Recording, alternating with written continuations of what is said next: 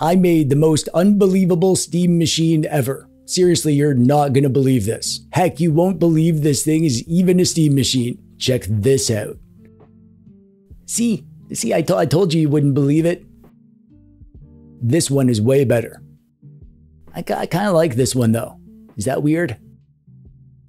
Actually, you know what? Don't answer that.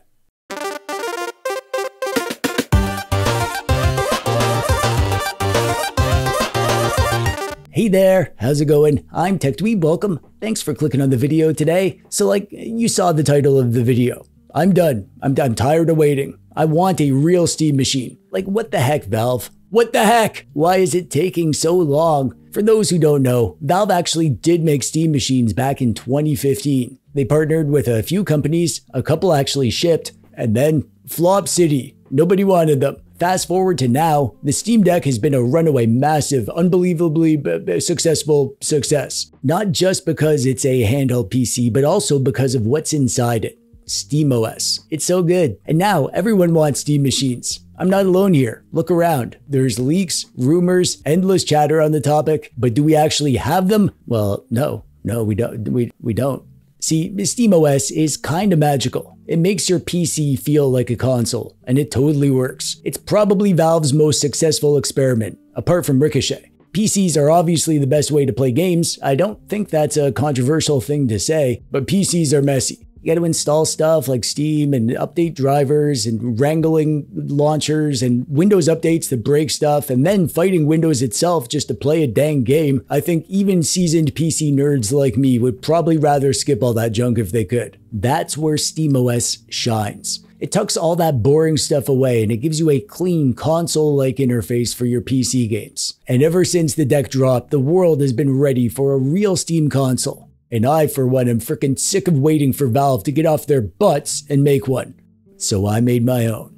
Now, I know that the idea of making a Steam machine sounds scary. Like wires everywhere, screwdrivers, and that one guy on Reddit who insists you bought the wrong power supply. But here's the thing. It doesn't have to be hard, because there is a magical little category of devices that you can just buy right off the shelf. But by which I mean Amazon. Plug it in and be good to go. You'll be doing computer stuff in like 5 minutes. I'm talking about mini PCs. I've reviewed a ton of these on my channel and I even made a full tutorial on how to turn one into a Steam machine. I'll link to that video below. I'm going to show you a kind of quick version today, but this isn't a step-by-step guide, so go watch that video for the full guide. Today's different. I'm going to show you the most badass mini Steam machine that I've ever made. This little monster is the new Geekom A9 Max, and it's packing some serious heat. It's powered by the Ryzen AI9 HX370 chip with integrated Radeon 890M graphics, and add in 32 gigabytes of DDR5 RAM, 2 terabytes of blazing NVMe storage, Wi-Fi 7, Bluetooth 5.4, dual 2.5 gigabit Ethernet, so bells and whistles out the wazoo. It's a bit overkill really, but basically all the guts that you'd ever want in a modern game console. Except this one runs SteamOS, and it's as close to a Steam machine as we're gonna get until Valve re-enters the mini PC market. And who knows what that'll be. There's a few different options for installing SteamOS on a mini PC. The official version is the plain bare bones flavor, and that's probably fine for most people. Chimera OS has been around longer, and it does smooth out some Linux rough edges if you just want something that's plug and play. And then there's Bazzite, the super SteamOS. It's built on Fedora. It's more up to date with drivers and hardware support, and it comes with Steams, Protons, codecs, Flatpaks, and handy tools right out of the box. Basically, it's SteamOS, but with more advanced stuff under the hood, and it works great whether you're gaming or just using it like a full PC. They're all kind of equally easy to install. Bazzite is what I use on my PC handhelds, and I like its desktop environment the best, so that's what we're using today. For storage, I'm starting fresh with a new 2 terabyte NVMe SSD. I cracked open the Geekom A9 Max, I pulled out the stock drive, and I swapped it in. It was so easy. It took like 5 minutes. You can install Bazzite over Windows on the stock drive or set up like a dual boot thing. The Bazzite documentation explains how to do that, but I prefer the swapping the drive method. That way I can move this drive between PCs if I want to. And if I ever want Windows back, I can just drop in the original SSD and I'm good to go. And like I said, I made a full tutorial tutorial guide of how to install Bazzite on a mini PC, so check out this video link below if you want a walkthrough. I'll give you the short version now. Installing Bazzite is actually super straightforward and simple. You just head over to the Bazzite website and download the ISO image, and then you flash it onto a USB drive using a tool like Balena Etcher or Rufus. Then you plug that USB into your mini PC and you boot from it and follow the on-screen installer. The installer will go through partitioning, user setup, and then a few quick options. Once it's done, just reboot, and then you're going to be in the Bazzite environment with your SteamOS front end ready to go. Nice. Bazzite isn't technically SteamOS, but it also technically isn't not SteamOS. It uses a lot of SteamOS. If you've touched a Steam Deck before, you're going to feel right at home here. Except this one isn't shaped like a weird plastic submarine. You can use this with a mouse and keyboard or a controller. You get big chunky console vibes, giant menus that you can easily browse with a controller, your library right in your face, and you get like the side panels with all those fun and useful gizmos. Performance overlays, frame cap stuff, video settings, and HDR. There's no TDP controls here because we're on a mini PC and that wouldn't make sense, but overall, the same device settings on here as you get on the deck. Oh, and if you have an SD card with games on it from your Steam Deck, you can literally plug that into this PC and run games right off your card that you've already downloaded. This mini PC even has an SD card reader, so you can just pop it in right there and expand your storage. And of course, in Bazzite, you can go over to the desktop environment, and this is a full Linux desktop. You can browse the web, poke around in your files, install apps through Flatpak, watch cat videos, or even pretend to work. Install productivity apps and video editors. This is Linux stuff, and the Linux environment on Bazzite is KDE. It's the same as on the Steam Deck, and that means it looks and feels like a desktop PC. Even if you've never used Linux, you can probably find your way around here and learn as you go. And then when you're done, you can hop right back into the gaming interface. That's the magic of SteamOS and Bazzite. It's got this slick console front end for gaming and a whole dang PC hidden underneath. It's a double whammy. But we're not here for desktop stuff. We're here for games. So let's stop pretending that we're here for anything other than that and frickin' play some games. Shall we?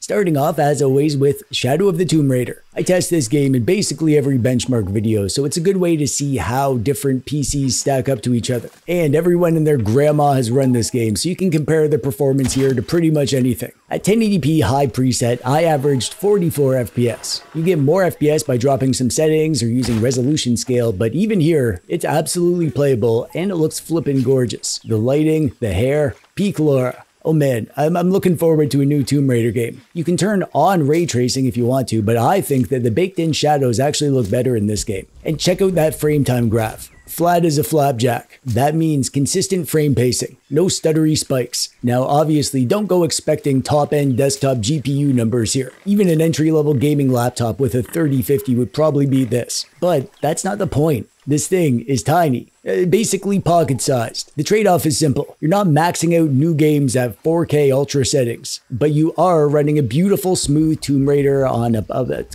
tiny little box on your desk, and that's pretty cool. Next up is Assassin's Creed Shadows. This one's funny because on Bazzite, the game thinks that it's running on a Steam Deck. It defaults to the Steam Deck preset and it even locks out the graphics menu. Kinda weird, but it's honestly impressive that it runs on the Steam Deck at all. This is a brand new AAA beast, and somehow it's Steam Deck verified. That is straight up sorcery. I know you can unlock settings with a launch command, but I didn't bother. It already looks fantastic on the deck profile, and it runs so silky buttery smooth. I was running this at 1080p with FSR dynamic scaling, and it looked like balanced FSR most of the time. I was able to turn ray tracing on, and it barely affected the frame rate, and it looks so good. This Radeon 980M does have dedicated ray tracing hardware, and it's obviously enough to handle what this game wants from it. Frame gen was also on. And I know that divides people, but I'm pretty neutral, to be honest. If I don't notice a downside, and if it feels fine and it makes things smoother, I'll take that trade. And I'm definitely fine with taking that trade here because it feels great. Super smooth, no weirdness, just buttery ninja action. Average was 56 FPS, which is wild for a game like this on a tiny mini PC. And here's a game that I haven't given nearly enough love to. Clair Obscur Expedition 33. Like Assassin's Creed Shadows, this game also thinks that it's running on a Steam Deck, so it strips down the graphical menu and caps the frame rate at 60. Honestly though, it runs great. I'm on quality FSR, and in this underwater section I'm getting a solid 60 FPS. Once the fighting starts, the FPS does dip a bit. It goes down to around 55 FPS, sometimes lower than that, but it still feels smooth and totally playable. Visually, it's stunning. This is a beautiful game. However, this game has some quirks, like the edge detection looks a little funky to my eyes. Even on my big PC, it's like they're using some lightweight anti-aliasing trick or something. But whatever, the game still looks gorgeous and it plays great and it runs like a dream on this little Steam machine. Cyberpunk 2077 has been the gold standard ever since it launched. The PC killer that demanded the beefiest rigs just to limp along. Back then you needed a monster machine, but now, 5 years later, here we are running it on a mini PC with a shockingly decent performance. I'm at 1080p, medium settings, balanced FSR, no frame gen, and averaging 57 FPS, sometimes well above 60. And oh man, this game looks good. Sure, newer titles have taken the crown for most demanding, but Cyberpunk still impresses when it hums along on modest hardware. It's also still an amazing game, with Phantom Liberty being one of the top sellers in the last Steam sale. People are clearly still playing, and honestly, there's never been a better time to dive in, but considering it runs so well on modest hardware. One note, this game actually runs a bit better in Windows than Linux. This is the SteamOS result, but if you're on a mini PC, you'll probably see smoother numbers in Windows if you run Windows. Kinda makes me want to do a full SteamOS versus Windows showdown video. Let me know in the comments if that's something you'd want to see.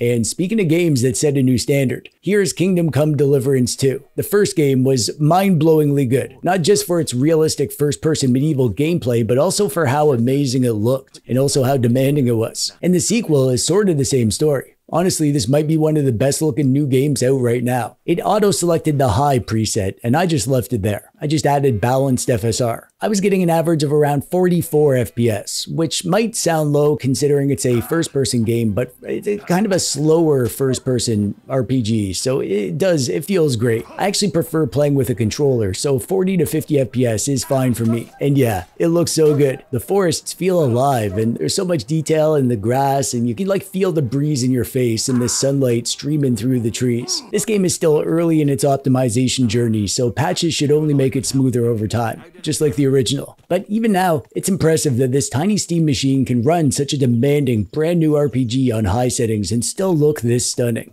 So I usually like to end these videos with a sort of mini review of the actual mini PC, and dang, I'm impressed. It's a slick little metal rectangle with rounded corners. It's sort of like a Mac Mini, but with way more holes. And I mean all the holes. Dual Ethernet holes, a whole bunch of USB-A holes in the front, more USB-A holes around the back, 2 HDMI holes, 2 USB-C holes rated at 40 gigabits per second, even a sneaky SD card hole. Holes for days. I like that the charging brick is tiny. I like that you can swap the SSD or the RAM very easily. And the fan is pretty darn quiet as far as mini PCs go. You'll hear it when you're pushing it, but it's not like a whiny high-pitched fan. It's just fan. It's fine. I stuck with Linux for this video. It's a video about making a Steam machine, so yeah, Bazzite is what I'd suggest for that. But Windows would be fine too if you just wanted a computer. It comes with Windows 11 out of the box, and with 2 terabytes inside, you could probably just dual boot and get the best of both worlds. The price is $9.99, and that is a fair price considering the guts and the hardware that you get on this thing.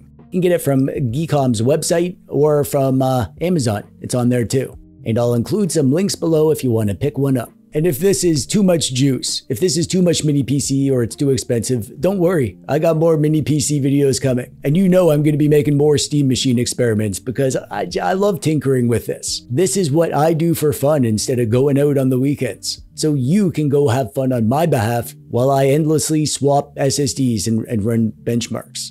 And that's it. Let me know what you think of this. What do you think of Steam machines? What do you think of pickles? Whatever, just leave a comment. I love reading whatever you choose to say down there. Except for that one guy who keeps showing up.